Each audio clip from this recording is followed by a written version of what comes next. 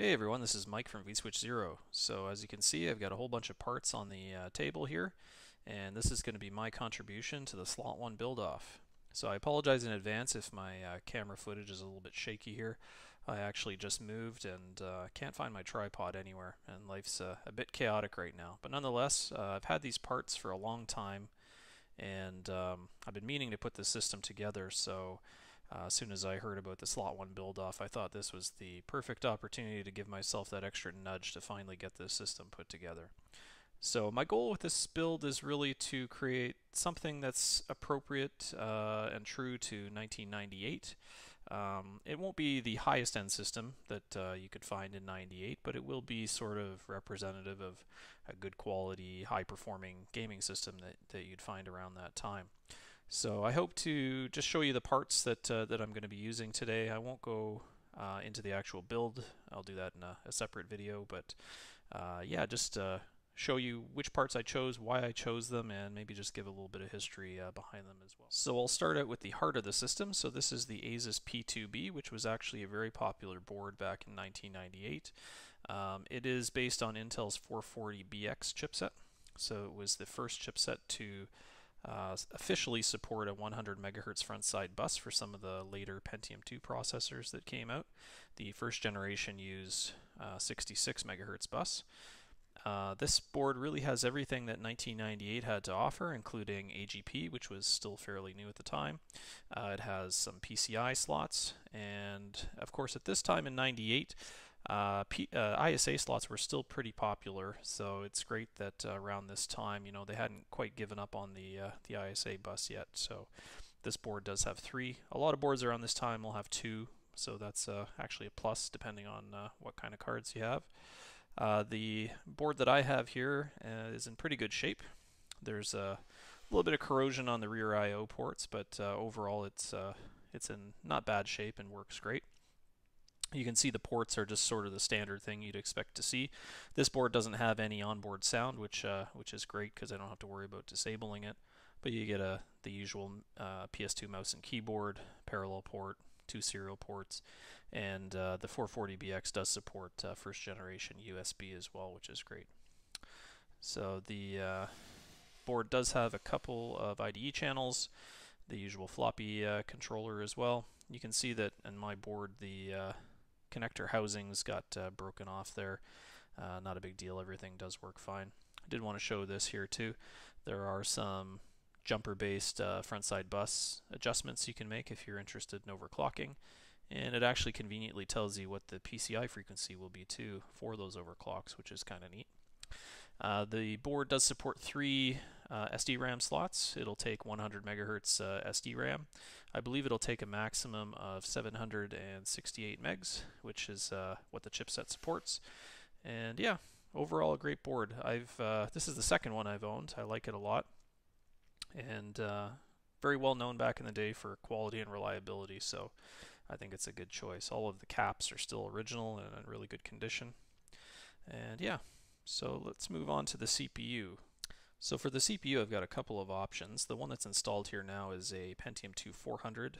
It's a 100 megahertz frontside bus CPU with 512K of cache memory, running at 2 volts. So this is the second fastest Pentium II. The last one that was ever made was the 450 megahertz model, but this would have been a very high-end and expensive CPU back in 1998, that's for sure. It was released in 98. So this one here you can see has well, I'll just show the famous hologram here. Hopefully that shows up on the video, but that was always the coolest looking thing. And this one does have the retail cooler, which is great. It does have all of the retention mechanisms in place, so not only does it have the normal slot retention mechanism, but it also has these sort of secondary supports here too to hold the CPU in place, which is great. A lot of these slot 1 boards that you see now, they don't have any retention mechanisms, or they're broken, or they're not the correct ones, and people just remove them and stick the CPU in. But you can start getting some flakiness if it's not secured properly. So just a little bit of history with the slot style CPUs. So the big thing to remember with the Pentium II was that it includes cache memory on the CPU card itself, as opposed to having layer 2 cache on the, or level 2 cache on the motherboard, which is what a lot of previous generation Socket 7 boards had.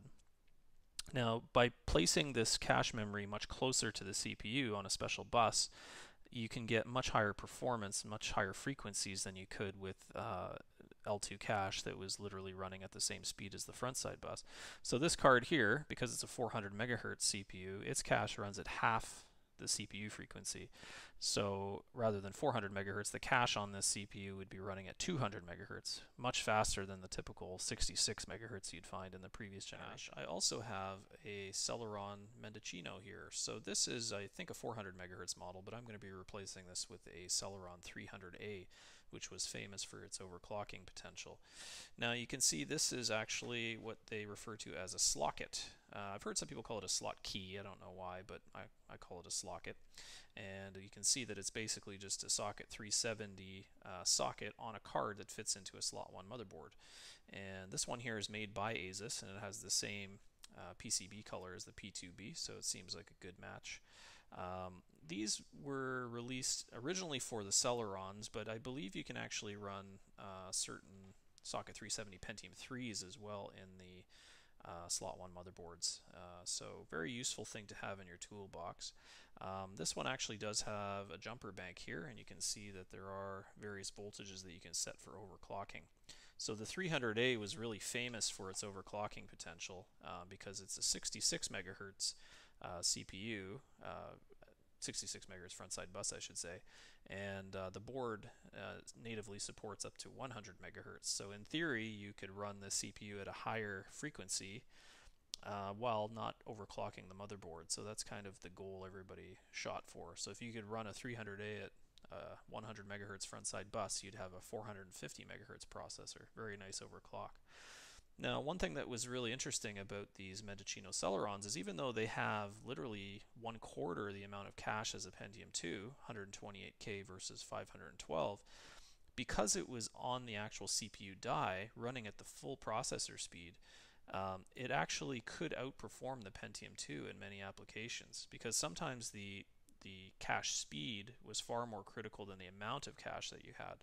So in some ways, I've heard of articles and reviews early on that people said that the Mendocino Celerons were actually a little bit too successful. You know, using a 66 megahertz bus was not quite enough of a performance difference compared to the really fast L2 cache that these had.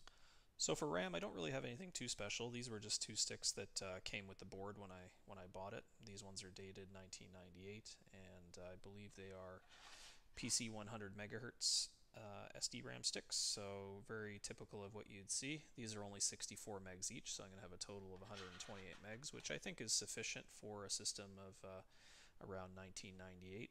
I know a lot of people stick the maximum amount of memory you can in these things these days, but at least a smaller amount of RAM like that will be a good fit and a little more realistic for what you'd see back in 1998. So for the graphics card here, I have a 3DFX Voodoo Banshee. So this one's made by Ensoniq and dated 1998. A lot of people, when they think 98, they think of the Voodoo 2. That was really the highest performing 3D card at the time. But for me, I mean, it definitely had to be a 3DFX card, whether it be 98, 99, 97, even 96. 3DFX was really the king of 3D acceleration at that time. But what I love about the Banshee is that I think it's quite an underrated card, to be honest. Its performance is really good, but it was 3DFX's first 2D 3D core. Not like the Voodoo Rush that had like a 3D section and a 2D section slapped together in a single card. This was really a truly integrated chip. It has really good 2D image quality. I'd argue that it rivals some of the higher end Matrox stuff. It's also great for DOS compatibility. A lot of older games work just fine with it. And I find it also plays quite well with LCD monitors. So if you don't have a CRT, I find that the image quality is actually quite good on this one. When it comes to 3D performance, it's still quite good. It's not quite up to Voodoo 2 performance levels, but it is based on the same technology under the hood. The only real difference is that it has one texture mapping unit instead of two, so depending on the type of 3D rendering it's doing, you might get poorer performance because of that. But it is clocked a little bit higher too, so that does help make up for it in some situations. So this Ensoniq model here is dated in '98. It's got 16 megs of memory, which is very standard for a Voodoo Banshee. It's just got a single VGA output here. You can see that on the Ensoniq model, the heatsink is a little more substantial than what you see on some of them. I did add a fan to it. It's really not necessary. They do run a bit hot, and really I just wanted that there just to prolong its life. These things are getting pretty rare and hard to find now, so I just want to make sure I take good care of it. But I think this is a great fit for a 1998 system, and it should be able to handle just about anything you could throw at it from around that time. So for audio, I decided to use a Creative AWE64 value. So really popular late model ISA card from Creative. This particular value model I saw a lot of back in the day. I had one. I know probably a lot of you did also. They had a gold model as well, but it was very expensive, so you didn't see too many of them.